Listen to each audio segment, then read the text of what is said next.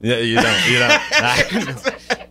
Lord, he's a hater of the that's all right. brotherly shove. We're gonna have to give him the ball one time. It. We're gonna have to let him do the 1, 2, 3 one time. Lord, don't strike me down in the studio for lying. So now I got to go ahead and tell the truth. No, I don't like it. No doubt. Okay, so we got our man. The man has forgotten more baseball than all of us know put together. Yes. And we've said that a few times we introduced because it's true. Yes. You know, I mean, the guy probably dreams about baseball. Right. He probably, you know, he sleeps in bullpens. Yeah. You know how they say visions of sugar plums dancing in his head. You're right. It's visions of home runs and and strikeouts and walk-offs and no hitters dancing in his head. His name is Stats, and he is our baseball guru. He's here to break down the final week, the Major League Baseball regular season. Give us an update on the pennant race. Stats, what's going on, my man?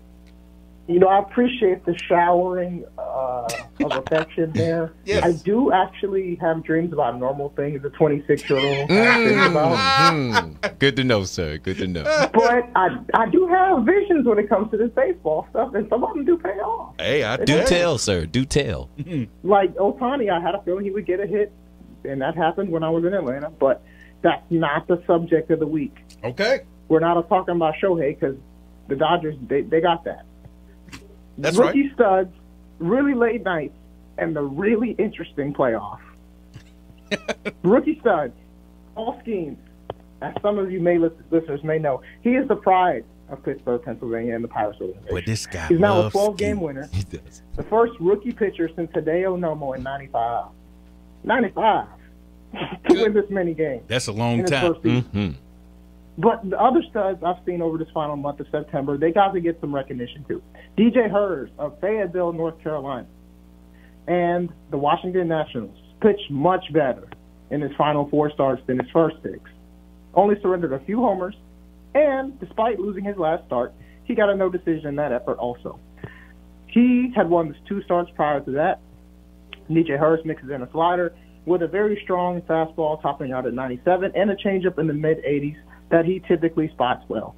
Rhett Lauder of the Wake Forest Demon Deacons formerly has now won his first 4 big league starts after defeating Pittsburgh on Saturday. And he could be a modern-day Kyle Hendricks, who should retire at season's end with his contract expiring. Notice what I said there. Should. Really late night. Nat shortstop and stat surrogate C.J. Abrams was, last Friday, the victim of having too much fun at a Chicago casino where he didn't reportedly leave until 4 a.m., returning to his hotel at 6 a.m. from the casino. Whether it was a hot hand causing the long stay or general frustration, had a bad personal year for he and his club. He did not hit any in the game that day, was sent down immediately afterwards. The lesson is that really late nights can cost you really quick. And he struck out every at that, too. Really long playoffs. For a number of years, I've hoped for the playoff before the playoffs, as I tell my friends, in which teams who are tied for a division or wild card play to determine their fate because they were equally bad all year. This year, it looks like I may get this playoff before the playoffs. The Braves and Mets had a double dip rescheduled to Monday because of the hurricane, which leads right into the wild card series on Tuesday, which features 4 teams from each league. But if the Kansas City Royals beat up on the Braves this weekend and the Mets handle their business against the Brewers team playing for nothing, Monday could mean nothing. However, last year, the Cubs just needed to win 1 game against the Brewers, and the Brewers weren't playing for anything then either. So let's hope for some intrigue here, y'all. Yeah. And that's all I have for Sack Baseball Report on this week. Oh, the Dodgers only need 1, the magic number of 1 to clinch the West. The Padres pushed us as far as they could, but we still have Shohei Ohtani, and they don't.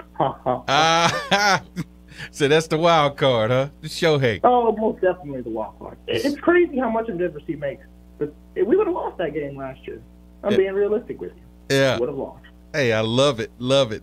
Well, hey, man, I know you excited. This is like Christmas time for you. And oh, yeah. Look, I'm not watching any football while baseball playoffs are on. Like, y'all can, like, try to lobby me.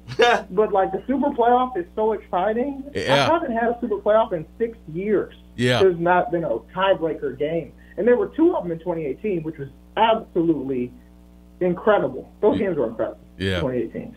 So I'm looking forward to it.